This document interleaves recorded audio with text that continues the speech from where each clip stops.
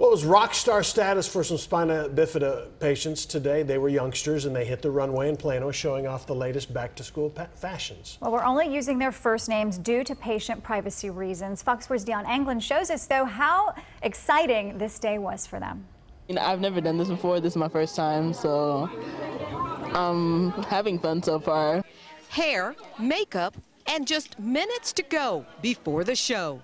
Exciting because I've never really done this thing. I actually never even knew that they, done this.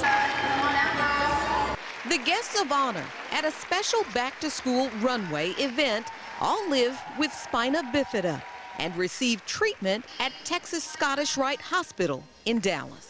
In 10 years, we've had 125 of our children model the back-to-school fashions for JCPenney.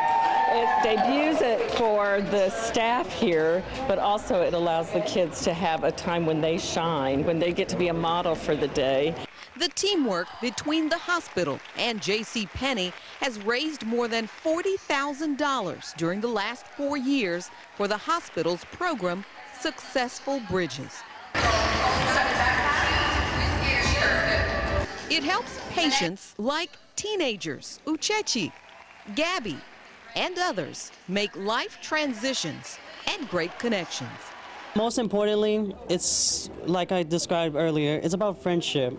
They rock the runway, it builds self-confidence, and just gives a positive energy for everybody involved with the event. In Plano, Dion Anglin, Fox 4 News.